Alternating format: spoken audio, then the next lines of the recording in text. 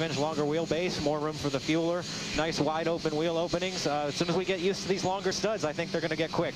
All right, very interesting. You be safe down there. Have a great day. Thanks for you too. Talking to us. There's Mike Wallace as he's getting ready to roll out as the cars have just begun to roll off pit road. And we'll step aside, and when we come back, we'll get this race underway here at Michigan. There's the unique characteristics of Michigan International Speedway.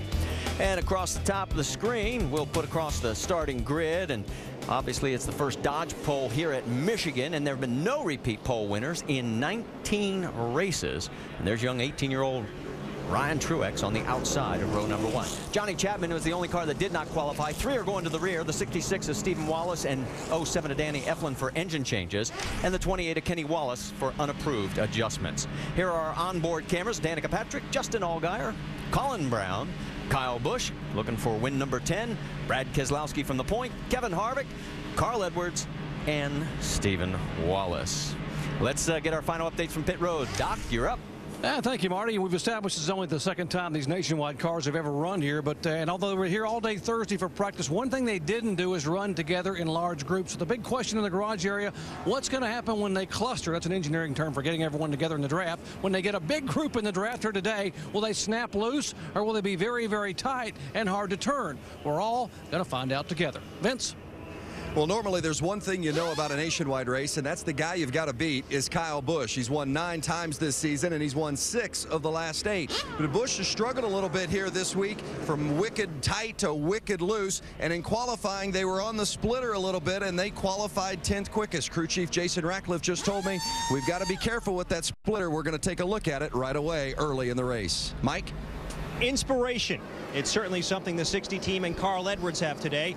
Just 2 weeks after his plane crash, team owner Jack Roush is back at the racetrack. In fact, he addressed the team last evening during a dinner, during which crew chief Drew Blickensderfer, just out of concern, approached him and asked him simply, "How are you, Jack?" Jack's response, "How's the race car?" The priority still very much to win here. And good news for Blickensderfer, he was able to tell Roush, "The car's real good, Dave." And Mike, what does Joey Logano know for sure? Well, he knew it was going to be a late night for his crew chief, Kevin Kidd, as he went to work on ideas to make a race car better that wasn't as good as everybody else's in practice. Now, you heard Joey in Countdown say it was better based on the qualifying laps, but he still wasn't quite sure exactly what he's got with this quote-unquote whole new package. But if you want to do the math, at Daytona, he qualified the new car 10th and picked up 8 positions to finish 2nd. Here, he qualified 9th. -8. That'd be number 1, Marty. And while we've got a brief moment, all 3 of us up topside here also want to welcome back Jack Roush. I mean, it was great to see him around the garage area. Yeah, no doubt about it. It's a fixture that we all want to see back around for many years to come. They're concerned about his race cars. That's right, always is. All right, let's take a look at the track facts, because as we said, we're going to go 125 laps here. That's 250 miles. Pit road speed, 55 miles an hour. The pit window, somewhere between 41 to 44 laps. And there's the banking in the corners, 18 degrees. We talked about young Colin Brown, 21 years old. Let's listen in on his communications. Man, thank you everyone for all the hard work. I know this week wasn't easy. A lot of effort by a lot of people. I really appreciate all the work you guys have done. Thanks to all the Conway Freight guys for coming out and supporting us. This is gonna be a great race for us. I know qualifying up front makes our life a lot easier. So I sure appreciate all the effort. I wouldn't be driving anybody else's car than you guys. I love driving for you. Thank you. Well, the Roush Fenway team has an outstanding record here in all 3 touring series, a total of 20 wins. They know how to get the job done, and that young man, again, very appreciative of all the hard work and effort it takes each and every week by these teams to get them out here and give them a good car.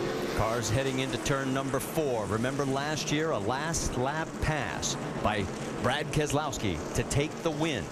It was a hometown victory for him. His birthplace, Rochester Hills, where he grew up, just 92 miles northeast of here at Michigan International Speedway. You're on board with him. And how big is the lump in Ryan Truex's throat right now at age 18?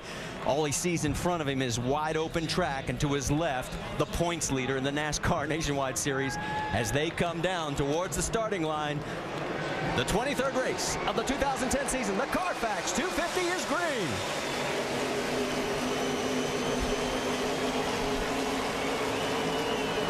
Oh, we're going to try 3 wide already. It's Menard on the low side.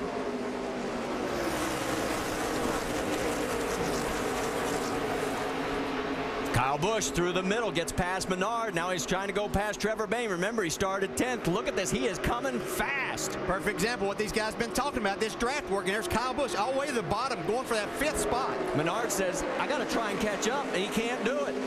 You see Justin Allgaier caught in the middle also. It's kind of like Daytona. If you get caught in the middle on that back straightaway, he just went straight backward. Carl Edwards trying to find a spot. Trevor Bayne's in a very uncomfortable position. He's in the middle of that. These guys right now are in a situation with these cars they have not been in. They have no idea how they might react. That's not stopping them from trying a lot of stuff early on. First lap, if it stays like this is going to be a great race. Joey Logano trying to get underneath the 60 of Carl Edwards. There's Ricky Stenhouse Jr. Here comes the 11 of Brian Scott. Well, look at that draft. You see it, the 62 car, Brendan Gaughan, just really closed the gap. Now they're 3 wide getting in the corner. That's Paul Menard on the low side. And on the high side, the number 1 of Ryan Newman. See, Paul Menard was able to pull out from behind those 2 cars going into the corner and then make the pass on both of them before they exit a turn 4. On board with Kevin Harvick there for a moment. Harvick in 17th right now. Contact there. Yeah. See how rough the racetrack was right there on the front straightaway. Ryan Newman's car bounced really hard. These cars don't have bump stops, so and he hits a wall too. So he's coming off 2. Got contact twice now, and the right side of the car saying ouch. We heard Rusty Wallace talk about how durable these cars are, or they are in the Sprint Cup Series. We'll find out just how much so here in the Nationwide Series. I'm sure Ryan's crew chief, Nick Harrison, saying, hey, don't try and knock the wall down yet. Let's go back. Here's the first contact with Ryan. Yeah, I think right there what you're trying to do is just move up a little bit to take some air away from that car and get him to crack the throttle. See, then he lost the nose a little bit coming out of turn 2, being right on the bumper of Paul Menard. That got him into the safer barrier. It was a nice square hit, though. It looks like it might be okay if he doesn't have a tire rub. And it looked like Allgaier was having a bit of a contact issue there as well as he was following Newman. And Newman's slowing down. He may possibly have a little more damage than what it looks like. You're traveling at a high rate of speed coming off there. You can see the side bashed in quite a bit. Doc? Yeah, he's called in a moment ago. Thinks he's got a right side tire going down. You saw the contact both first and second, and now Ryan Newman will bring that car on the pit road for an unscheduled pit stop here on lap number 5. He said, I think I got a car that can contend for the win, but right now he is on pit road, and they're going to change to right side tires.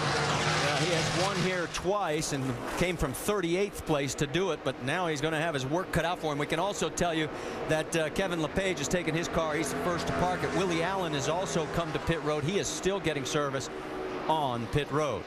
Out on the track, there you saw for a moment the battle between all 5 of those cars.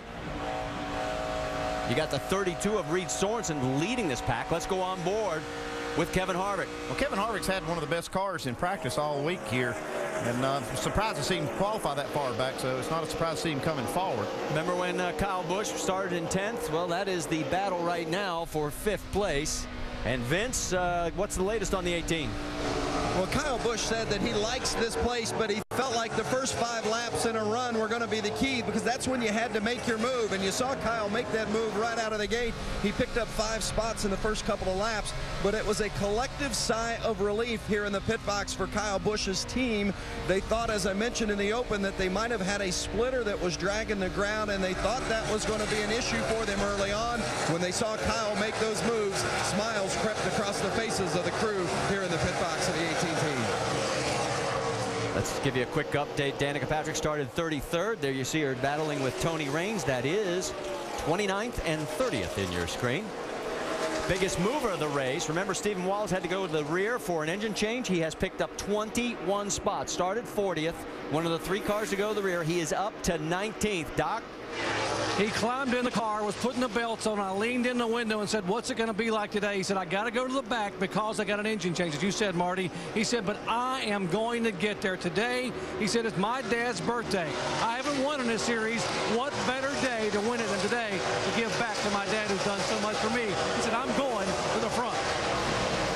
Tell you what, I'd rather have a win than a pair of socks and stuff like that. They usually buy me. I'd go with the win anytime. Don't you think, Brad? I hear you, buddy.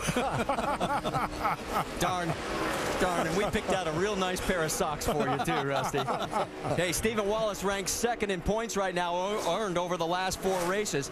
Only 21 points behind Brad Keselowski during that stretch. And he won here back in 2005 in an ARCA race. There's your top 5 at the Carfax 250 at Michigan. Don't forget to go to Goodyear.com to show your thanks and help support our troops. Goodyear, the official tire of NASCAR. Back here at Michigan International, Brad Keselowski leads by 3.3 seconds over Ryan Truex. That's what it looks like from above. Let's update you on 4 cars behind the wall. Josh Wise, Danny Eflin, Kevin LePage, and Willie Allen, all listed as off. Ryan Newman's back out on the track. He is 1 lap down. As we drift a little bit further back through the field, we've got some great battles going on. There is Trevor Bayne. He's got his hands full right now with the 62 of Brendan Gaughan and also the 12 of Justin Allgaier. That is 11th, 12th, and 13th on the racetrack. And right behind them is Kevin Harvick, a guy that we thought would be moving to the front, but we've been watching his car, especially during the break, and it's been a little wicked out there. Let's take a look and show you what we mean. Looks like he used his draft to catch this group. Gets up to him, but it looks like his car's just too loose. Outside. Makes a little contact there with the 12 car of Allgaier. Still outside. Well, he hit him on the side. Now he hits him in the back. Yeah, I think he might have thought that was a little bit of let you know that he didn't appreciate. Maybe he thought the 12 got into him. Vince? Well, hey guys, we're not the only ones who are surprised that the 33 hasn't been coming to the front as quickly as we expected. Spoke with Ernie Cope earlier today about the way this weekend has gone for them, and he used the word extremely well. I mean, it went so smooth. He said that he's just waiting for something to happen because just about nothing had gone wrong. Well, they slipped up a little bit in qualifying 15th, but still expected that in race trim they'd be able to come to the front. That hasn't been the case thus far. As Andy noted, car is a little bit loose. Side by side still with the 62 of Brendan Gaughan. One thing these teams have to learn is where these cars are going to go balance-wise. Are they going to get tighter as the run goes on, or are they going to get looser? And that's one of the things they don't know till they run some laps.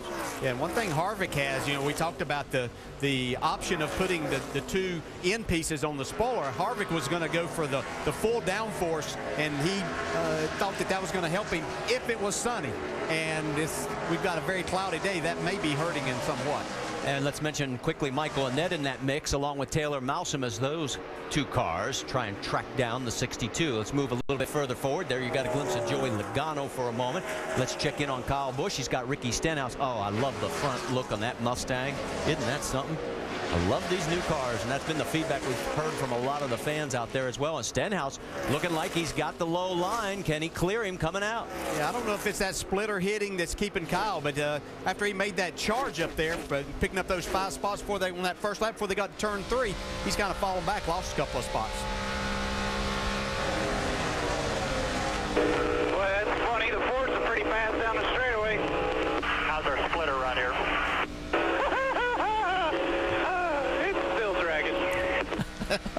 Well, there you heard him saying that it's still dragging on that splitter and the front end is not turning, so Kyle's not having much luck with the corners. And then he says it doesn't feel like it's pulling down the straightaway. So if it's not turning well in the corner and you don't have the speed down the straightaway, that's not a very good combination. But Kyle Busch still hanging in there in the top 10, currently running 7th.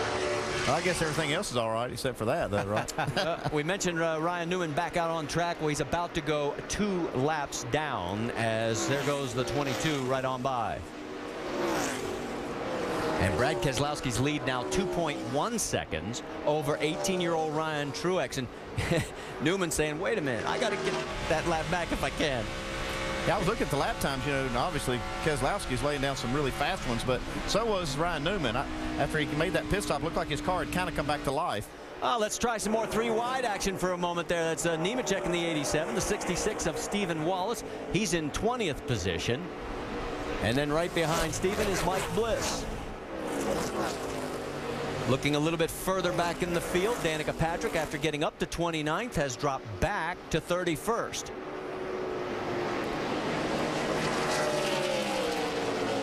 talked about staying on the lead lap in the pre-race show, and right now she's 34 seconds behind the race leader. There is the race leader, so she's going to have to pick it up a little bit, or it could be lap down city here pretty soon for Danica. There's your top 5 here at the Carfax 250 after 18 of 125 green flag laps.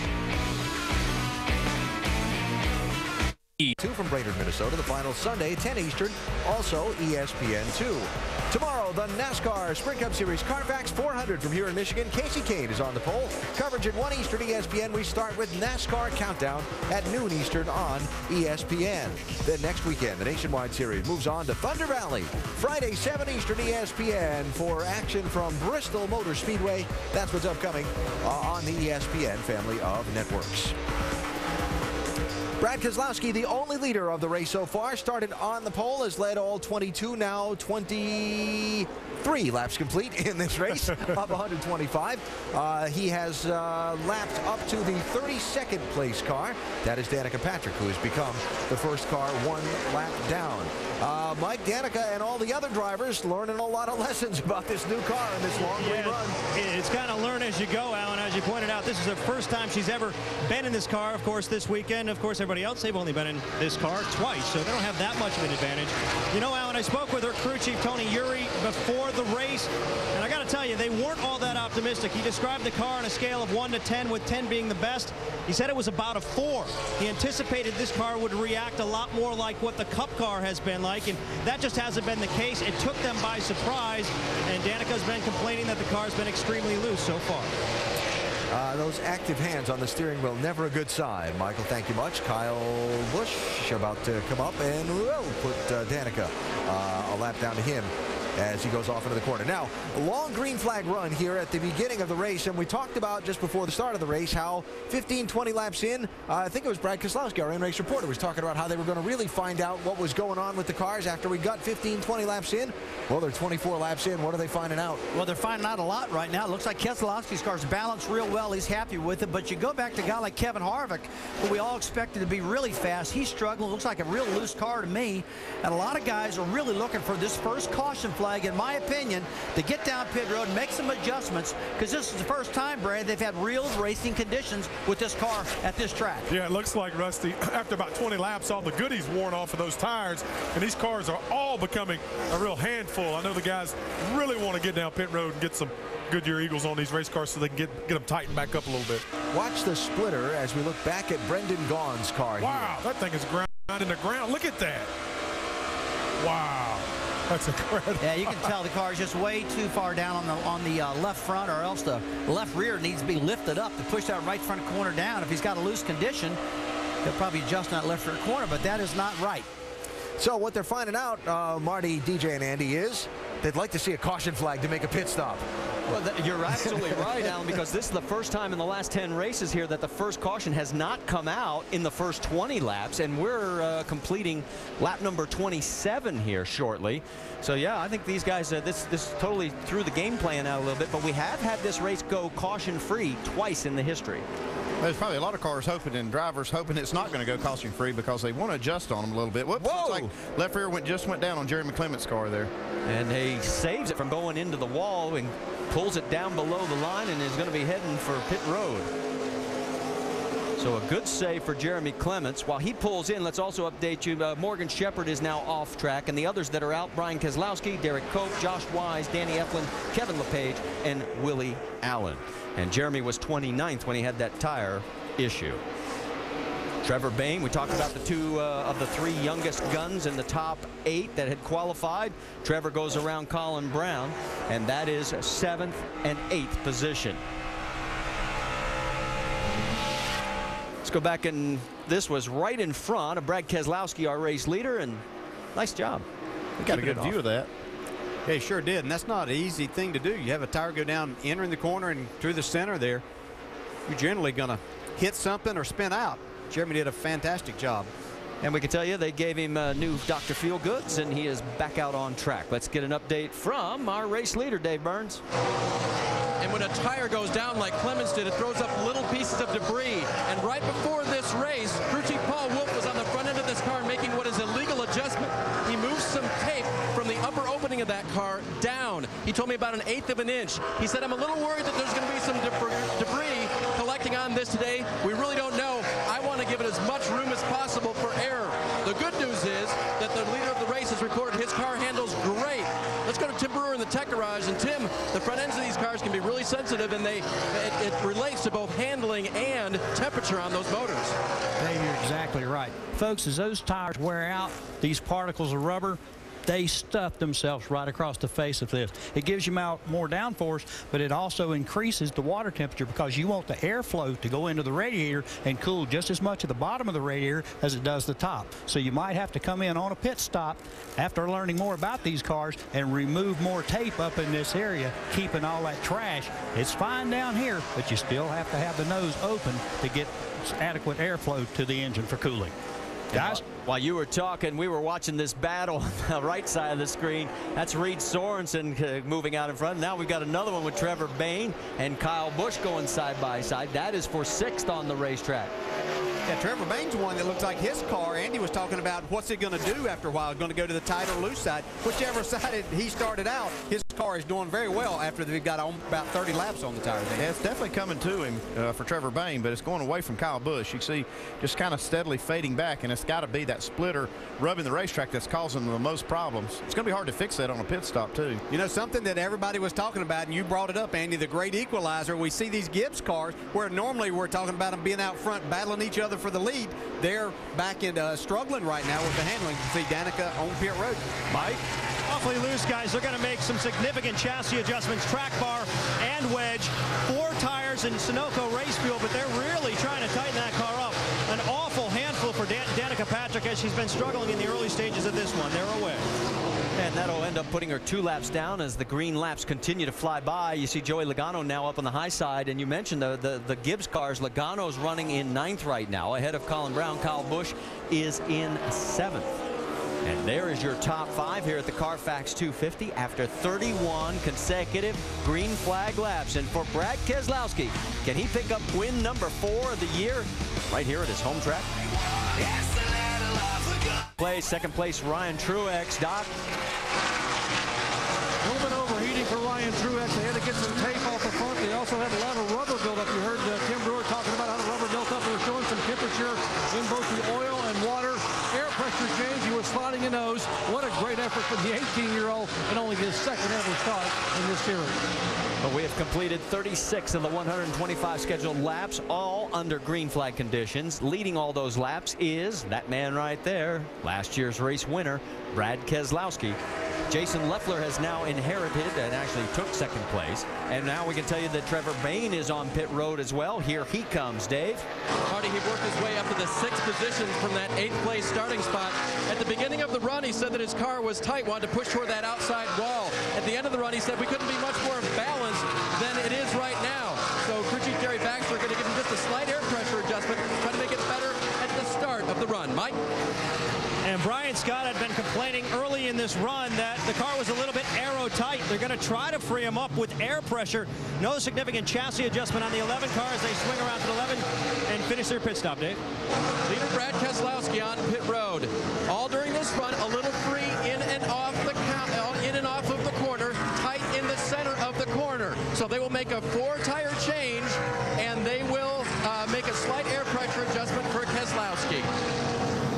You saw the 18 of Kyle Busch also getting 4 fresh tires. He's pitted at pit in. Here's pit out. Keselowski easily gets back out in front. And there you see the damage on the right side of the 12 after Allgaier has brushed the wall. Dave? Justin's car during this run very tight at the beginning and then loose to the middle and tight off of the corner. They're going to make a chassis adjustment on that car. It was a track bar. There's the 38 of Jason Leffler. He's been running in the top 3 throughout the course of these early stages of the race. Says the car's pretty good. A little bit snug on entry and a little free on exit, but otherwise fine. 4 tires and a slight air pressure adjustment. Dave?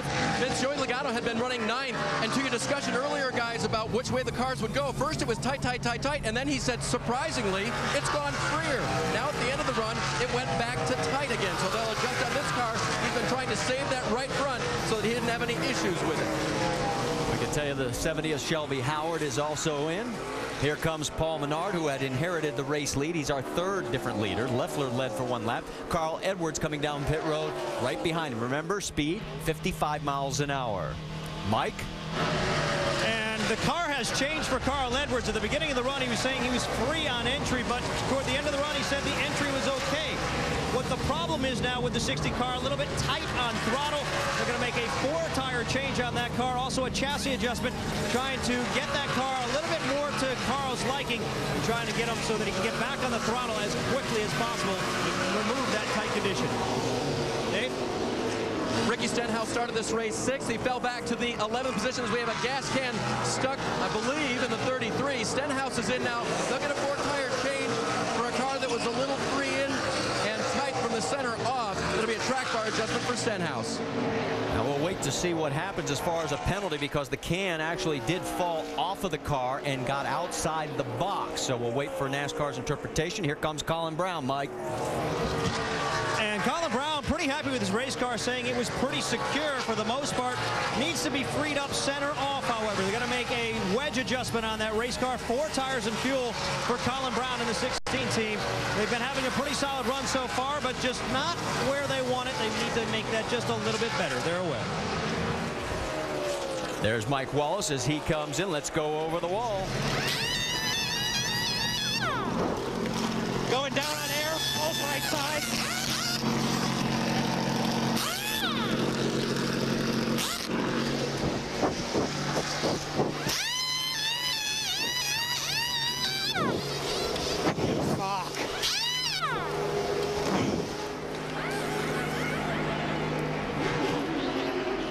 Well, we apologize for Rick's language. Obviously frustrated because he had 2 mistakes on the tires there. Meanwhile, the action on the 88, Doc.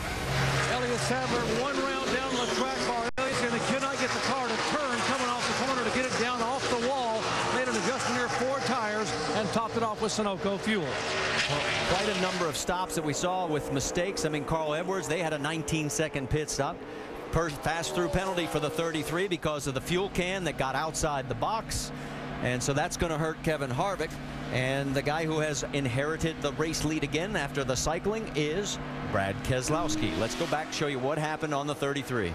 Well, the pit crew feeling some pressure under this green flag stop to get going, and they still have that gas can. You can see the gas man hangs onto it as long as he can, but it just got caught, and that always draws a penalty. And I hope he's okay there. Hard, outside, light. No report. There he was as he picked it up, so he apparently is okay. Well, one thing I see right there, that can looks awful heavy, and they made a full green flag run. You would expect those cans to be almost empty. I'm just wondering if they didn't have some kind of problem getting fuel in the car. Danica Patrick goes 3 laps down now as Brad Keselowski came in with a 4.6 second lead. He now has a 5.9 second lead over Ryan Truex here at the Carfax 250. Customers, text champion to 43776 for exclusive champion chats. It's content from our NASCAR Now roundtable of experts. And back here, we have been lean, mean, and green, completing 47 of the 125 laps so far. We've had 5 different leaders, but that man has led 43 of those laps. But right behind him, Jason Leffler and Ryan Truex are having a heck of a battle for second place. Truex came out after the pit stops with the second position. They're about 8.7 seconds behind. There they are, but now Leffler has just gotten around, and here comes Paul Menard into the mix. Andy? Well, you can see right here the pit crew for Ryan Truex doing an excellent job. 14.4, doing a really good job to keep him in contention, and he's still racing some really good cars here on the racetrack. Yeah, now it's going to be interesting to see this young man, his first time at Michigan, how he was going to be as far as getting on and off of pit road. And he really did an okay job. He lost a little bit of time, but his pit crew picked him up, and that's what it's all about, teamwork. He ended up not losing much time at all on that first time with a green flag stop. And we should point out Pat Tryson and the guys, Martin Truex, his older brother, they're all down there helping. And so let's listen to the 00 radio. Why do I always call these? I don't understand it. Got to keep the RPMs up. Probably my fault for not telling you, but you got to keep the RPMs a lot higher when you're trying to leave out of here. There's a lot of bites in this racetrack. Yeah, that probably, a lot of that driver time that we saw was probably a lot of that with him either stalling or almost stalling the car. And with these tapered spacers, you really have to keep the RPMs up because you run such a high rear end gear. So just another learning experience there. Best battle on the racetrack. There it is, second, third, and although Ryan Truex starting to lose a little bit of ground to the two guys in front of him. Well, Paul Menard's on the move. You can see him right here making the move on Leffler. He's been running lap times as faster than the 22 car, Brad Keselowski. So looks like we may have a challenger now for Brad Keselowski. Some out of this second group of cars. Looks like it's Paul Menard. Yeah, and we saw Paul Menard and Carl Edwards, who had been battling on the racetrack, come into pit road basically the same time, maybe a car length apart, and he's now 7 seconds ahead of Carl Edwards, who had a pretty slow pit stop. They had some trouble on the right front, but Paul Menard is really getting the job done on the track.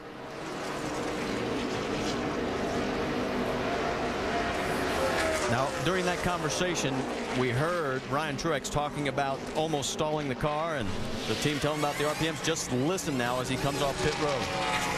Pit crew making a great stop right here. Comes down. He's ready to go here. You see, just stalled. Fired it right back up, but man, it cost you a little bit of time, Doc. And remember, he's just 18 years old. He's never been to this racetrack, only his second ever start in the series. And has a very, very steep learning curve. We mentioned that Mike Gricci is talking to him. We got Pat Tryson, who is the Cup crew chief for Martin Truex, talking to him. And maybe most importantly of all, we got his big brother and his hero, Martin Truex Jr., sitting on top of the pit box, being not only a driver coach, but a brother to help keep the young man calm and help him learn. Well, one other thing, he's the 2009 NASCAR K&N Pro Series East champion. He currently leads the Pro Series East standings again this year. Yeah, and I'll be on the driver's side here and a little in defense of Ryan Truex. They probably also talked to him about these are concrete pit boxes, and you can get a lot of bite. And you get those RPMs up too much, you can break an axle or a drive plate back there. So I'm sure he was just being cautious that first time. Still doing a great job on the racetrack. And he's coming back on the 38, battling for position with Jason Leffler. He wants that third position back. There's second place, Paul Menard. They are 10 seconds behind race leader Brad Keselowski. He has checked out, at least for the moment. As if Brad had to do anything, making adjustments to his car, he came back out and just making some fantastic laps. Vince, what's the latest? Well, the 38 of Jason Leffler had been running about third throughout the early stages of this race, starting to slip back a little bit, and Jason just radioed in and said, I might have a right rear going down. It's starting to move around a lot in the back end. He said maybe a slow leak, so they're keeping an eye on it, trying to determine whether he should come into the pits. Dave? And Vince, guys were wondering about the leader. They did make just a very slight air pressure adjustment. Brad saying that at the start of the run it was a little bit tighter, but the balance is okay. DJ, I think that little bit tighter at the start of a run means you can really go out and drive it, right? Yeah, you got that right, and he's doing a great job of that, as he usually does. And we heard a lot of these cars and drivers talking about how their car was going to the loose side from tight, and that's kind of different than the old car. The old car used to get tighter. This one not so much. From the ones I heard, it looked to me like the cars were getting looser. We've knocked 53 laps down. Kevin Harvick is the last car on the lead lap. He is 20th right now, 39 seconds behind. Here's our 5-Hour Energy rapid recap of the first half of today's race. Biggest mover, the 5-Hour Energy car. Steve Wallace started at the back because of an engine change. He's up into the top 20. Yeah, he's looking good right now. Just trying to get himself from the back to the front, just like you said. That's going to you have to keep pedaling that baby, because that 22 car you see on the right-hand side, he has been flat flying. Danica Patrick started this race, got lapped in the first run of the race, then on the first pit stop had a speeding penalty, and because of that now finds herself pretty well back in the field. Patrick running in 33rd spot, 3 laps down to the race leader now. Kevin Harvick, one of the pre-race favorites. Kevin had a tough time on pit road as well. You see the gas can and the gas man both got stuck in the race car there, had to come back down pit road for a penalty. It's put him back in deep in the field. New car blues, perhaps. Yeah, oh, absolutely. And Kevin back in 18th position after the pass-through penalty. While all that's been going on, what's been going on has been that guy in that white 22 Challenger. Brad Keselowski has an 11.4-second lead on second place Paul Menard. He's just out there kind of toting around right now. That hot rod is flying. They evidently hit on something, he and Chad Walter, and they have got it figured out a lot better than everyone else does right now. They are gone. And I correct my error. Danica's penalty was the blend line penalty, not the speeding penalty. Either way, it was the pass-through. Yeah. And didn't help anything, that's for sure. All right, let's take you up to speed now. We've got 18 cars on the lead lap. You've seen the first 5 run through the frame. How about 6th place on back, Michael? And, of course, that's Carl Edwards in that 6th position. If you're wondering how much of an advantage it is having an alliance with a Sprint Cup Series team, well, consider this. The chassis of that 60 car is a former Cup car from the Roush stables that they ran back in 2008. In fact, they've come here with a set of notes that were used by the 17 team. They've been working off of those, trying to set up that race car, and also picking the brain of Carl Edwards, crew chief on the Cup side, Bob Osborne, trying to get the car dialed in. Dave? Mike, as we look back at the 20 car of Joey Logano, we mentioned at the beginning of the day, this weekend has been a struggle for them. Listen to what he had to report on the radio. Got it backsliding now. Definitely freer. I wouldn't want to tighten it up, but I'm a little bit on the free side. No speed though. This is the best the car's been since we got here, really. The good news, guys, is that it's the best it's been all weekend long, the best so far. But I bet they'll make some more adjustments on this caution flag period. Our first caution of the day, we had a car smoking on the racetrack, and they're worried about oil being down there. And the like word Chase is, Austin. Yeah, Chase is the unfortunate victim in this case, as he is coasting on down the backstretch. And there you can see some of the smoke. I think the engine has been shut off, shall we say? Yeah, it might be smoking, but that front end of that thing still looks cool, doesn't it? They've done such a great job with these Nationwide cars. Well, the Aaron's lucky dog will go to the 66 of Stephen Wallace. He is in 19th position. It'll give us, as we say, 19 on the lead lap. Let's also report that we now have Ryan Newman behind the wall, and then Shepard, Keselowski, Brian Keselowski, Cope, Wise, Eflin, LePage, Allen out of this race. So that big 11-second lead that Brad Keselowski had built up has vanished in our first caution here. And we were talking about how long the green flag was. This is the longest green flag stretch to start a race since 2000, when we went 73 laps. See everybody getting loaded up for the second round of pit stops. I bet a lot of them have those wedge wrenches out ready to start spinning some jack screws on these cars and making some changes. Yeah, it'd be their first real chance to do that. Even though they made that green flag stop, you don't want to take up too much time on that. So they'll be making a pretty good sized swing at it here now. Last pits ranged from lap 35 for somebody like Ryan Truex all the way through lap 39 for Paul Menard. Well, one thing that happens on a caution, you can actually interrogate the driver more detail and find out really more what the car's doing. That helps the crew chief make that decision on what kind of changes to make. When they're out there under green, it's really hard to do that because they'll lose time while they're trying to, you know, talk to the driver. Pit road is closed by NASCAR. The 43 has, there you see on the right side of your screen, it's basically just coasted to a stop there. And so now they're going to have to get him out of the way before they can open. Yeah, that would create a big mess if they open pit road. Everybody's coming, so don't want to have a log jam right there at the entrance. Yeah, I tell you what, somebody's been impressive today, a number of these young guys, but we watched Trevor Bayne drive his way up into that third spot. He really is doing a great job with this car here.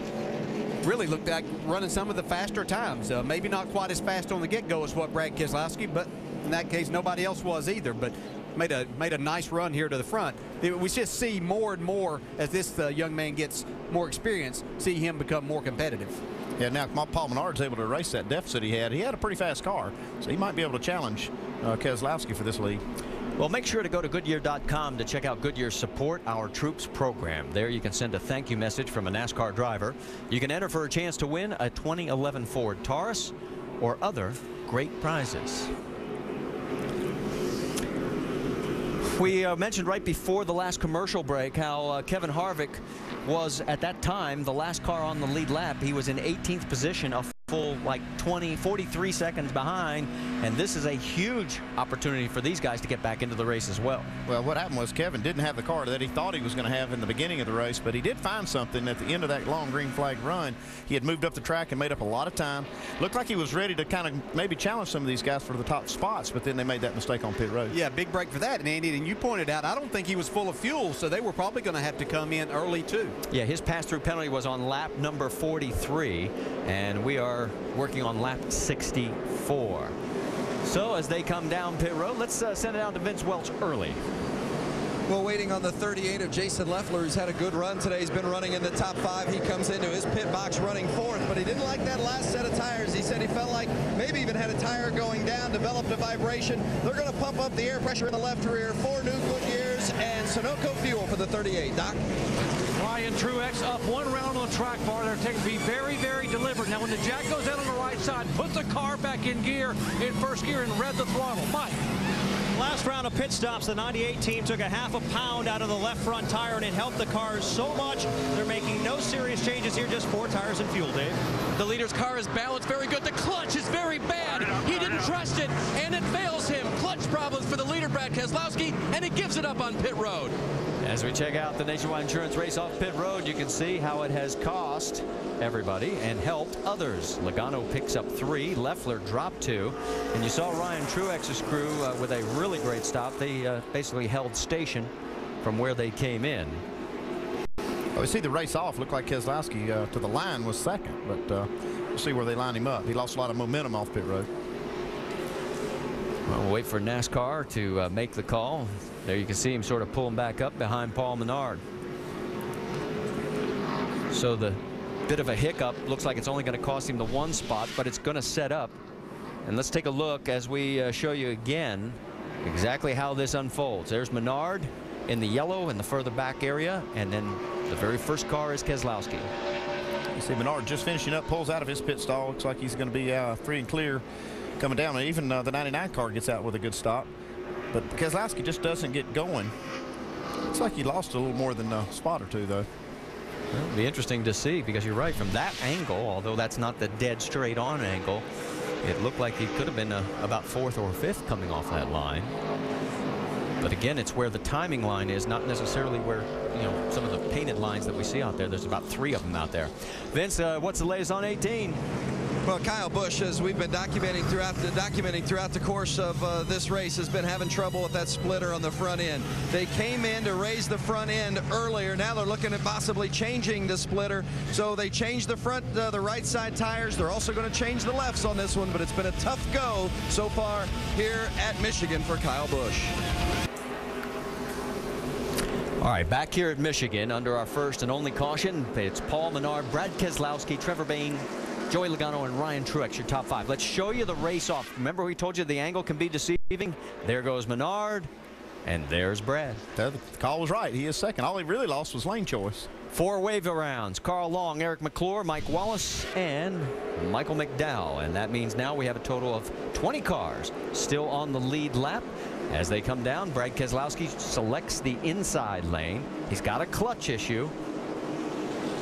I'm sorry, Menard had the choice, and he goes to the high side. Let me correct myself there. I'm so used to having Brad out front all day long. He's led 60 laps. And we're back to green flag racing here at Michigan. Yeah, see how this works out for Menard. I know why he chose that, to try to get this run off of turn 2, but Brad Keselowski got a great run down into the corner. Joey Logano going to try the high side, going 3 wide. There's the 99 sliding up. Trevor Bayne's got Leffler on the outside. Here goes Menard. He gets a little help from behind, and we're freight training down the backstretch. Right here's where that draft comes into play. And you see Logano now taking kind of a slingshot move into 3. Can he hold the car down?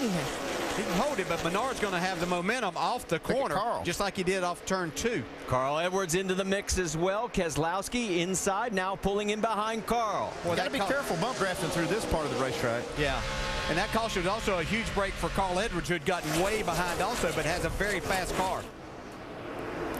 Harvick is trying to move his way up. Keep an eye on the 33. Here we go. Menard doesn't know what he's missing behind him. Logano thinks better of it, falls in. Now there is Harvick. You can see where he is in this mix.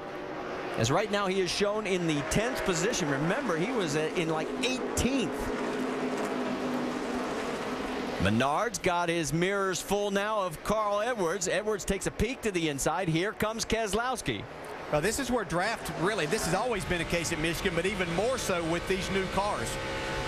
On Carl Edwards able to push Menard on by there and take that 2nd spot away too. Joey Logano side by side with the 99 of Trevor Bayne. A little bit further back is Jason Leffler. Coming into the mix also, Reed Sorensen there in the yellow 32. And there is Kevin Harvick up to the 8th. And of course, as we look at the 22 and the 60 side by side, we would be remiss if we didn't remind everybody they have a bit of history and are both on probation right now and giving each other plenty of room. I like the teamwork you're seeing right here with the two Roush cars with Menard and Edwards working together and using this draft to stay ahead of Keselowski. Brad slides back into the 3rd spot, and from high above, there's Trevor Bayne taking a peek underneath. Can he make it and clear him? Doesn't look like it. Side by side with Joey down the backstretch. You can see Keselowski trying this one more time down to the inside, where he had both of them together there. He may be able to slide up in front of Carl Edwards. That's what he's going to try to do, but I don't think he got enough of a run that time. Like I said earlier, Paul Menard was running lap times as fast as Keselowski, even though he was 7 or 10 seconds behind. And now he's able to get out front and really use that fast car. Well, and this is the first time Paul's ever led here in the Nationwide Series at Michigan in his 5th start here at the 2-mile oval. 67 starts since his one and only win back in Milwaukee, June of 2006. Maybe today's the day. Oh, whoa, problems for Jason Leffler down the backstretch. He is slowing. We heard just the tail end of the radio. Could you catch it? I missed it. No, but it has to look like sometimes engine problems. Carl's taking a look to the outside, trying to make that work. Vince. Yeah, guys saying that Leffler came on the radio and he said, man, this has been a good car, but we just blew up. No oil pressure at all for the for the 38, the Great Clips Toyota. Jason Leffler bringing it in. Disappointing. They were running in the top 5 throughout the course of the early race. This will be his 7th DNF of the season. It has not been the kind of year that team has wanted. Meanwhile, out on the backstretch, look at the top 3. This is a great battle going on. It's almost like Keselowski's not going to be able to make this pass without some help. Right as I say that, looks like he's going to make it here. After an 11-second lead, I don't think anybody's going to want to help him. No, they're not going to, especially these two Fords. They're not going to want to help him with that Dodge. Yeah, and he's going, as you said, he's going to have a difficult time there.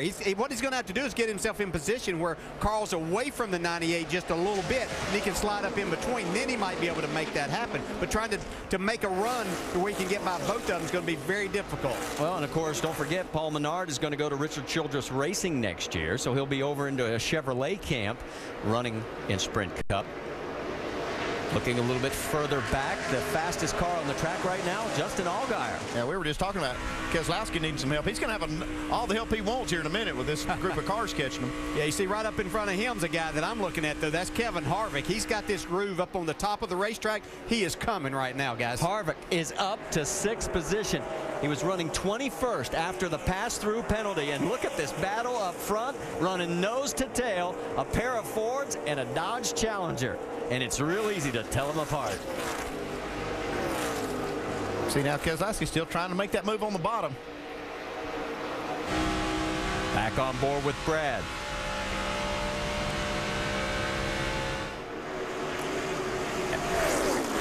No, what more I can do there, Paul. Sorry about that. 10-4, man. It's not your fault. I don't know. Just aren't getting this problem fixed that we've talked about now for a few weeks. It's frustrating. Hey, we got a good car here. We're going to still win this thing. I won't let that set us back. 4 copy. With Paul Wolf now as they go by the front straightaway. Paul, is the clutch, how bad is it? And will it only affect him on your final pit stop? Well, I didn't hear exactly what you said, but we've got a little issue with the clutch here, and obviously it hurt us on this last pit stop. So, it's kind of what we've got. So we just make the best of it, and we've got a good car. It's just now you see the draft with these cars is so big compared to the old car, and they're just able to stay. We can't get clear of them because they can draft back up. So we'll keep working on it, and we'll see what we got at the end. Help the non-mechanic in me. Is it only a problem on the final pit stop or something that can hurt it on the track too? No, it's just going to be a pit stop. We're good on the track, so we just got to do the best we can in the pits here, and keep it up. And it's obviously still very fast, Marty. Oh, and while you're talking to him, this has just been great watches. Look at Menard all of a sudden slides back, and here you got Carl Edwards now taking over the race lead. We've now had 7 lead changes between 6 guys, and we're down to 49 laps to go, and here comes Harvick. Major League Baseball continues tomorrow night with the battle of NL East rivals from Citi Field. Raul Ibanez and the Phillies take on David Wright and the New York Mets on ESPN Sunday Night Baseball at 8 Eastern. Game also available on ESPN3.com. We're having a real slugfest here at Michigan International Speedway with 44 laps to go. The race for the lead, Carl Edwards in 60, Brad Keselowski in 22. The second race for NASCAR's next generation car. After a somewhat spread out first run, a set of pit stops, and things have been hot and heavy up front, Rusty. They have been great up front. I mean, you see Carl Edwards and Brad Keselowski just got the cars running good, but there are a lot of have and have-nots out there, guys. We've only had 1 caution flag to speak of, and there's a lot of cars out there needing big-time adjustments. You got to remember, this is a first time in competition for this new car at this particular track, and they're dying for some pit stops and make some more adjustments. And while Keselowski tries to find a way around Carl Edwards and back into the lead, remember he's been the dominant driver in this race so far, though had a clutch problem on his only pit stop, on the last pit stop, I should say, 1 of 2 during the race. Kevin Harvick had a pit stop problem, and boy, is he on the charge, back up to 3rd spot and closing on the leaders. I'll tell you what, Kevin Harvick is flat flying around this racetrack. You know, since the start, he's back up 12 positions. He's done a great job of battling, getting himself back into position to give himself a chance. Now, a couple guys that have been factors to win about every race they've been in for the last few years. The Joe Gibbs Racing entries, Joey Logano and Kyle Busch. Right now, Logano's running in 6th, and Kyle Busch is running behind him in 8th. I mean, they're not out to lunch or anything. Let's not get ridiculous, but yeah, we're used to seeing these 2 guys whenever they show up and close that window net, leading a lot of laps and dominating.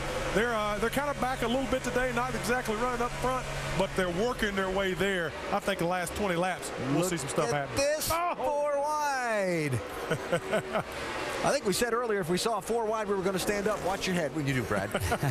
Now, one guy who won't be around to be part of what we hope is a great finish to this event was running 5th at the time of his troubles. Jason Leffler's with Vince. That's right. He was very strong in the 38 today, running top 5 all day. But ultimately, Jason, what sent you to the side? Yeah, I don't know. Something in the motor. I think it might have broke a cam or something, but it's a shame. Greg Cliff's old Navy car was really strong all day. And I've had 0 motor failures for 3 years, and I've had about 4 or 5 this year. So as many as these things, that we break, you think I'd know what broke inside, but I don't know. Something different every time. It's getting pretty frustrating, especially when you have a good car like that.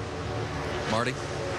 While you're talking with Jason, the battle up front has really gotten interesting again. You saw that for a moment at least. The 22 of Brad Keselowski, there he goes again, sticks his nose in front of the 60 of Carl Edwards, and then a little bit further behind, take a look at Menard and Bain. That is for 4th on the track, guys. So pick your poison. We got action everywhere. Sure do. I tell you, Brad Keselowski's been very impressive, but Carl's giving him everything that he can handle right now. I really thought that Brad might just go up and kind of, blow him away and move on, but that hasn't been the case. The way it started out, the race did, he took off. Brad Keselowski just took off and hid. And then after that just a little hiccup on pit road, he lost that lead, and it took him this long to get it back. I think what we're seeing too, these guys getting used to these cars, what they can and can't do with them. They're learning all about it, learning to use the draft even more at a place like this. That maybe in the past with the older car, they didn't have those opportunities. That was Kenny Wallace going another lap down. He is now shown in 32nd position. It's Keselowski and Edwards up front with 40 to go. For all your latest NASCAR information. And also, go to Goodyear.com to show your thanks and help support our troops, as Goodyear is the official tire of NASCAR. All right, let's reset it for Brad Keselowski and Carl Edwards as they are running 1-2 about a half a second apart. That's the view from high above. And let's pick it up there with, let's go up to speed with Kevin Harvick and 3rd place, Mike Massaro. Well, the 33 team, Marty, certainly got their money's worth on that last pit stop. They took some time, made some adjustments. They actually adjusted the sway bar, trying to get that car right. They felt like it was worth the investment of time. And obviously they were right. It has paid off. Kevin Harvick has been making his way to the front so much, in fact, that the leaders, while monitoring their radio, they're all concerned about the 33. They want to know how fast he's coming, Dave. Mike, Trevor Bayne running fourth. Until last week, he had won 3 poles in a row, and some were asking, is he ready to win? Trevor thinks that he may be, but he said the biggest thing that gave him was confidence, and not just his own confidence from his team members. He could sense that they felt he had made it here. And if you press him about whether he's ready to win, he says, you know, if I was running in the 15th to 10th position all the time, it wouldn't bother me so much. But when you're running in the top 5, I'm starting to think about it too. As for the 12 of Justin Allgaier, on the last pit stop, they made a track bar and air pressure adjustment. It was loose in, it was tied off. He said they made the entry and the exit better. Well, there's something left. The center, and they need to work on that on their final stop. Mike? Well, in the previous round of pit stops, Paul Menard and Matt Puccia were so happy with the adjustments they made that on the last round of pit stops, they elected not to change anything.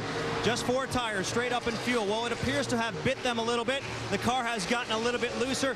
Awful handful for Paul Menard to hold on to right now, Vince. Well, the 18 of Kyle Busch has won 9 times this season, and he has won here at this racetrack before as well, but he hasn't had a car to win today. They've dealt with the front end of the car throughout the course of this race, raised the splitter, made a shock adjustment, had the hood up at one point as well. They're going to make more adjustments on this final stop. That will come with about 15 laps to go. Dave? Vince's teammate Joey Logano doesn't have the speed he wants, and he says the handling right now is contributing to that. He says it's looser than it was, and I'm losing speed as I enter the corners. Vince? Reed Sorensen is running 9th. Sorensen has been fighting a loose race car throughout the course of the day. You see Sorensen there on the right-hand side, the yellow car that just snuck behind. He's been fighting loose throughout most of the afternoon today. They're going to put a little wedge in it to make it a little more handleable next time around, Doc.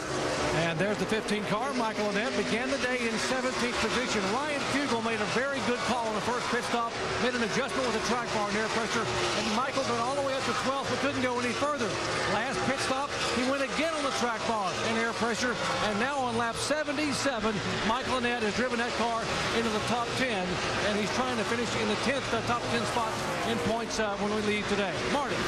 All right, thanks, guys. We're watching Reed Sorensen because he has been going backwards here. You think something's wrong? Yeah, it looked like he might have an engine problem or something. Maybe down a cylinder. Well, his teammate is in the garage area, Jason Leffler, with an engine that has expired, so he may be having the same issue. Yeah, he's definitely got some kind of engine problem. Vince, what are you hearing? Well, they just came on and they asked him if he had a tire going down. He said, no, I'm just wicked loose right now. So doesn't seem to be an engine issue. At least he's not communicated that on the radio to this point, but he says he's got his hands full of that race car. Yeah, one thing we might have seen here is he may have gotten real loose, and then it just killed the RPMs. When he came by here, it just did not have the RPM. Looked like he just had to get out of the throttle coming off of 4. Yeah, that constitutes being pretty loose right there. Yeah, yes, so. Well, let's go back up front. Brad Keselowski is leading Carl Edwards. You can throw a blanket over both of them. Brad has clinched for most laps led. He's led 71 of them, and the driver leading the most laps has won 8 of the last 12 here at Michigan. Oh, man, back here at the Carfax 250 of Michigan, look at our race lead. The top 3 cars had lap traffic, and it has tightened the battle up. It's Keselowski in front of Carl Edwards. Kevin Harvick wants that high line, and we are winding down the laps, 26 to go, and something to look forward to, guys. The final green flag stretch has been 10 laps or less in 6 of the last 7 races. This is going to get good. It is good. Look at this. These guys are racing hard. Harvick had been using that extreme high line till he caught this group, and then Carl Edwards basically took it away from him when he saw that. You can see how Carl now is not going to let Harvick get up on the outside of him. And we saw how the draft really pulled Kevin Harvick up. Once he got kind of a sniff of those 2 cars, he closed in on them quickly, but now he can't get by them.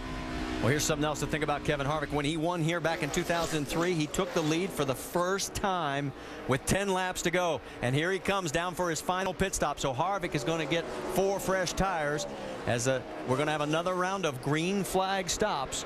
And he is the first of the leaders to come in. Well, he had that one mistake, leaving the gas can in just a little too long and pulled it out of the pit stall, but he's coming down for this money stop, Mike.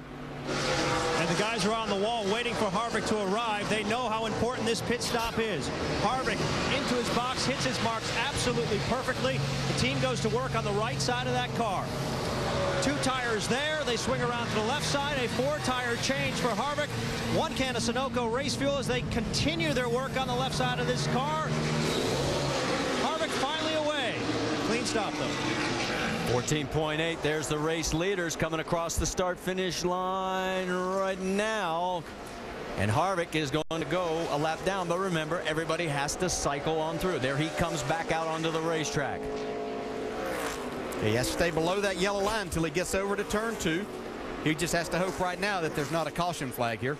Ryan Truex, who has fallen back down, and now he has come back out. Now the 18 is in. Doc?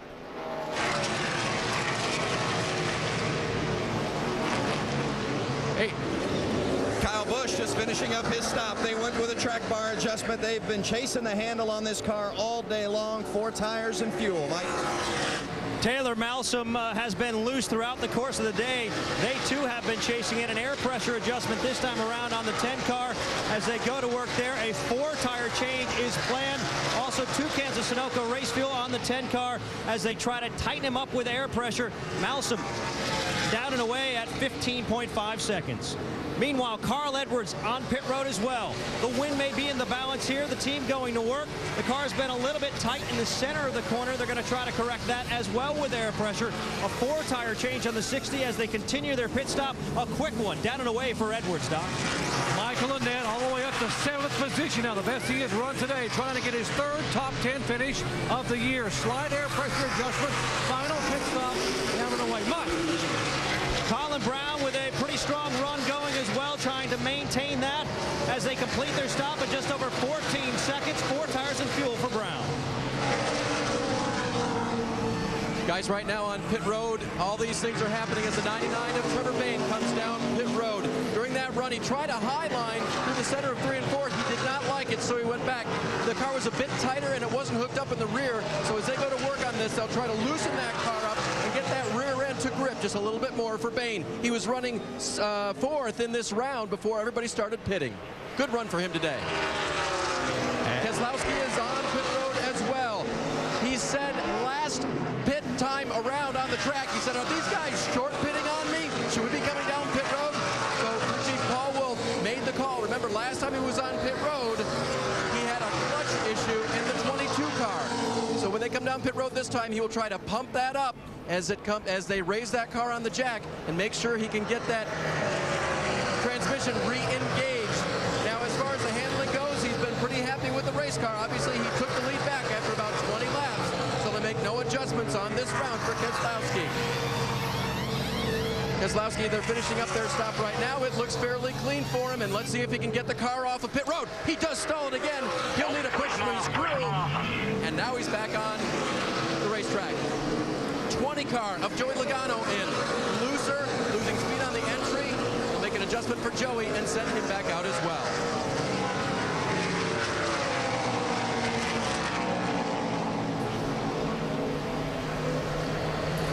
Justin Allgaier also coming down pit road. Of the 3 leaders when they came in, the best pit stop was turned in by Carl Edwards' crew. Here comes Allgaier for his final stop.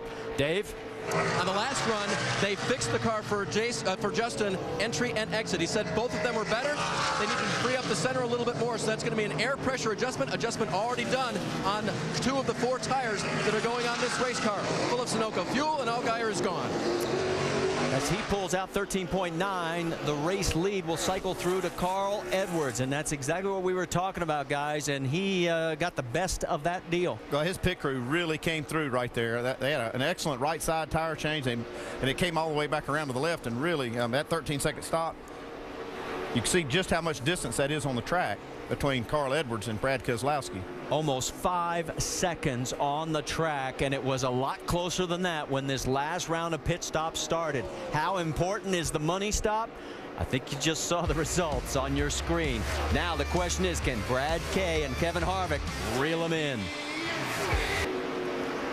Back here at the Carfax 250 at Michigan with 15 laps to go, Carl Edwards' lead over Brad Keselowski is 3 seconds, but the developing story during the commercial break is the falling back of Kevin Harvick. Whoa, and before we get to that, the 23 of Robert Richardson scrapes the wall, and No caution on the track, so only one caution. So, and just as I say that, the caution does come out, and you can see the damage on the right side of the 23. Yeah, he hammered that ball pretty good. And he was running 28th at the time of the contact. We've got a total of 10 cars out of this race, and the big question mark is now Kevin Harvick. He was sliding back, guys. We'll check up on that, but first let's show you exactly what happened. Whoa, a little contact there, but Michael Annett and the 66 of Stephen Wallace.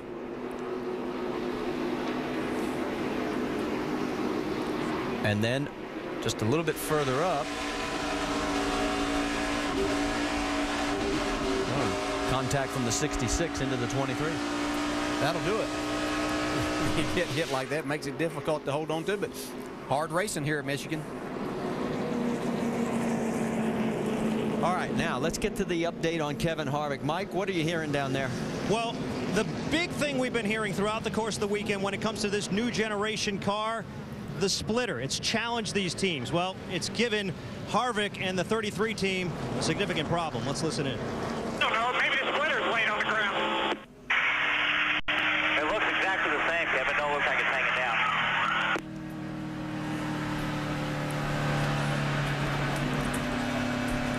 I don't know what happened here with this car, but it definitely was slower after they made that pit stop.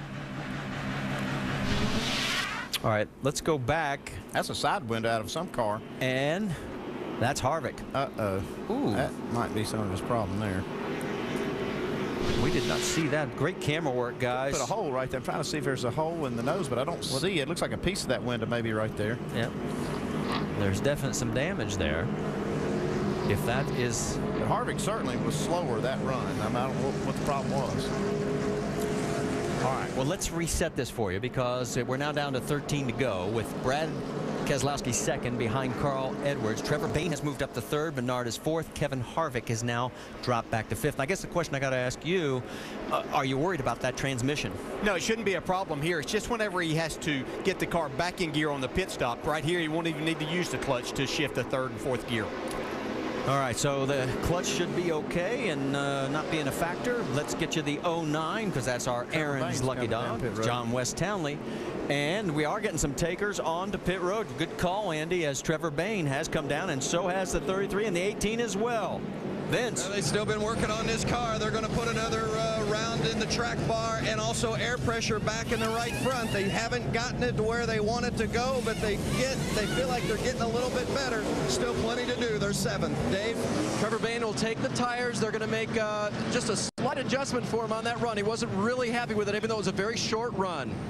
Mike? And the 33 is on pit road. They're going to work there, and it appears they're doing more work than just looking at the splitter. They've got the hood up. They're looking at the shocks as well. It appears it could be a bigger problem than what was first initially thought by Harvick. They're looking underneath, trying to make sure there's no damage they can quickly fix, trying not to go a lap down. The hood pins are now relatched, trying to get Harvick back out here before it's too late. 17 cars on the lead lap right now, the last being Ryan Truex. Remember, he had been running up front, but he was having handling issues. That's what sort of was his demise as he kept falling back, but he is still on the lead lap. Harvick gets refired and now will pull back out and will fall back in, probably in that 17th, 16th position, somewhere in there. And as we scan through the field, we mentioned a lot of teams, all 10 cars out of this race. Danica Patrick still running, but it has been another struggling day for her. She's 30th right now, 4 laps down. I think we've updated you on just about everybody, all the players. We've given you the top 5. We're down to 11 laps to go. Next time by here at the Carfax 250. 10 laps remaining, and we're going to talked about the pit stops that the guys that did come in, and Trevor Bayne has now come back out in 9th position, and Kyle Busch is ahead of him now in 7th, and here's the reason why. Trevor Bayne was the highest running car that made a pit stop right there, and he lost a spot, or actually a couple spots, but one of them to Kyle Busch, who had a great stop. His team doing a good job on pit road, 13.5 seconds, and you can see most of it on the left side for Trevor Bayne's team. All right, let's update Kevin Harvick's situation. He's now shown in 16th position. He hits this piece out on track. Mike?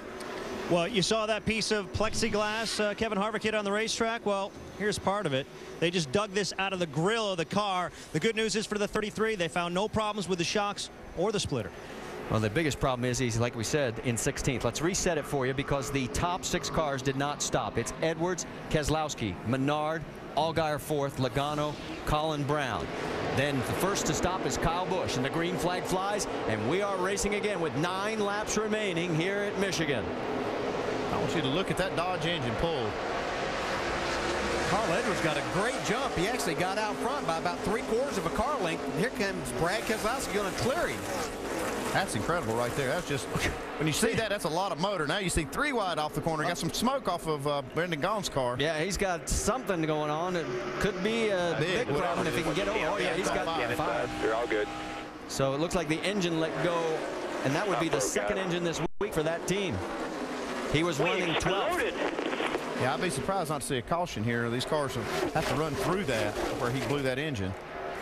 Battles all over the track, and there is Kyle Busch. He was down on the apron on the restart. He's got Colin Brown giving him a little nudge, and here comes Stenhouse into the mix as well.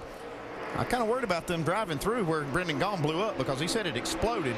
If there's not oil down there, there's probably pieces of metal. Well, we're going to get our yeah, he's first idea. Yep, somebody brushed the wall there. Couldn't see exactly who. That was the 6th of Stenhouse. See, Trevor Bayne had to get out of the throttle a little bit, lost a little bit of time. Keselowski has opened up a 0.2 of a second lead and is trying to do what he did at the very beginning of the race, and that is check out on the field. It is Edwards and Allgaier and then Menard. That's your top 4.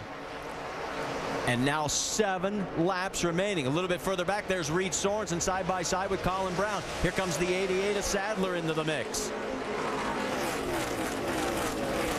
Trevor Bayne right behind Sadler. On board with Colin.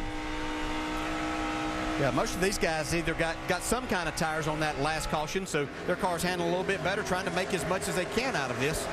Kyle Busch is the one doing the most with his tires. You can see right here making a move on Menard into 3. Now remember, he was the first on the 4 fresh tires, and he now is ahead of Menard, put him into 4th position. When you talk about a dangerous driver, you put Kyle Busch on 4 tires with 10 to go, he can be dangerous. Let's check in on Kevin Harvick. He is in 14th position. He restarted 16th, going around Ryan Truex now for 13th.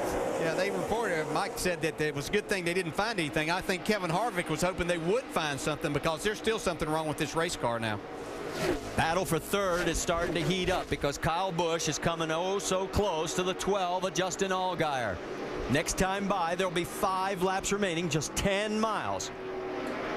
He's got a big run here. This pass should be relatively easy, but look how low he gets on the racetrack. He's completely off on the apron. Yeah, I think it's going to be tougher than you think maybe because Allgaier looked like he's going to protect that outside, and that's going to make it more difficult for Kyle Busch to get a run on him off the corner.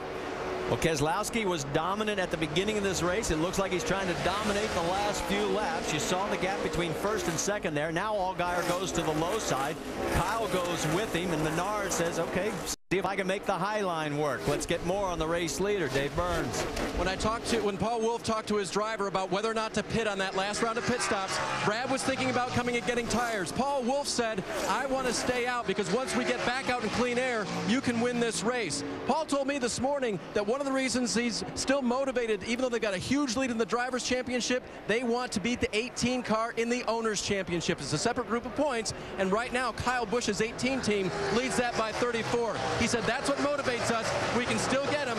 And he said, by the way, Brad, if we pit, the 18 will for sure stay out because they're in that same race. I'll tell you one of the biggest reasons that 22 car stayed out is because they didn't want to make another pit stop with that clutch problem they've had. They've really dodged a bullet all day long with that thing, and the last thing they want to do is have to make another stop. Yeah, that caution caught them up. They didn't have to worry about that clutch there, and they were 3 to 4 tenths faster every lap before that. They continued that pace now. Here comes Kyle taking a peek again underneath the 12. Can't get it done, though. He just can't keep the momentum going. He slides back up, and now Menard comes down underneath Kyle. Yeah, this might give Allgaier an opportunity to get up there for that 2nd spot with Carl Edwards. Menard had the position at the stripe, but here comes Kyle again on the high side. While these 4 guys duke it out for those positions, Brad Keselowski saying, thanks, fellas, I'm seeing you. It's 3 to go here, and Allgaier's trying to make it a Penske 1-2. Doesn't get it done as they come down the backstretch. Carl Edwards holds on to the spot. Remember, Roush Fenway has 20 total wins here at Michigan in all 3 touring series. Checking on Kevin Harvick as he is picked up now to 10th as he's gotten around Trevor Bayne. Well, not yet. Let's go back to the battle. 2nd, 3rd, and 4th. There's the gap with now 2 laps remaining, and Kyle's saying time's running out. Let's go. And Allgaier was in a tough position there. He wanted to try to make a move on Carl Edwards, but Kyle Busch just drove by him going into turn 1. Yeah, instead of going for 2nd, he's 4th now, coming off of 2. Kyle has won 9 of the 18 races he has raced in. This is race number 23 for the series. And the record he is co-holder with, Sam Ard, is 10 in a season. And that's the gap he's got to try and make up, and there's just not enough time left. It looks like he's going to get up to 2nd here as he goes underneath Carl. White flag is out. Carl says, I'm not ready to give it to you. 2 miles to go, and oh man, now he pushes him up a little. Allgaier might could have an opening here if he sit back just a second. Well, there's the gap if he can split the uprights. Kyle slides back up, slams the door shut. No, down the backstretch. Not quite. Looks like he left just enough room for Edwards. Carl's got the position. Allgaier can't do anything about it. And here comes Brad Keselowski through turns 3 and 4. He makes it look easy on this last stretch as he comes down the front stretch. Flag foundation, buddy. Nice job, guys. Congrats. His 4th win of the season in the battle for 2nd. Who's going to get it at the stripe? It's Edwards ahead of Kyle Busch, then Justin Allgaier, Paul Menard, and Joey Logano, your top 6. Then Trevor Bayne, Truex, Stenhouse, Mawson, and Scott, and on down through the field. Michael Annett comes home in 16th. John West Townley, the last car on the lead lap, in 17th position. Mike, it's all yours. And catching up with the winning crew chief, Paul Wolfe. Clutch problems throughout the day on pit roads. Somehow, though, you were able to overcome. How? Well, I mean, it just shows we're a championship caliber team. And, you know, when we have trouble, we're still able to pull through. And I'm just proud of everybody on this team. This Discount Tire, bring out the new Challenger to be this strong. It's just a great day for everybody at Penske, and I appreciate all the hard work. How were you able to adapt so quickly to this new car just the 2nd time out? Well, I mean, it's just working hard. I mean, that's what it is. You got to work hard. You got to pay attention. It's a different car, but it's asking for different things. But, you know, if you do your homework, you can figure it out. Congratulations. Thank you. Guys, 22 team back in victory lane. And it becomes a back-to-back winner here. And the most wins at Michigan, 2. Ryan Newman has 2, Mark Martin, Dale Earnhardt Jr., Todd Bodine, and now that man right there, Brad Keselowski. Very patriotic celebration going on here. 8 different drivers had won the last 8 races here in the Nationwide Series at Michigan, but now a repeat winner. I think that clutch still giving him trouble. Yeah, this may not be the best burnout ever, but I don't think he's going to care that much. You know, we heard in the countdown show about the Dodge executives talking about how much bringing this new car out has really helped them in their focus on this, and going to victory lane doesn't hurt anything either. Great job today by Brad Keselowski. And Brad's still trying to get the car to fire and hopefully get enough of a clutch to get it into gear. We'll talk to him when we come back.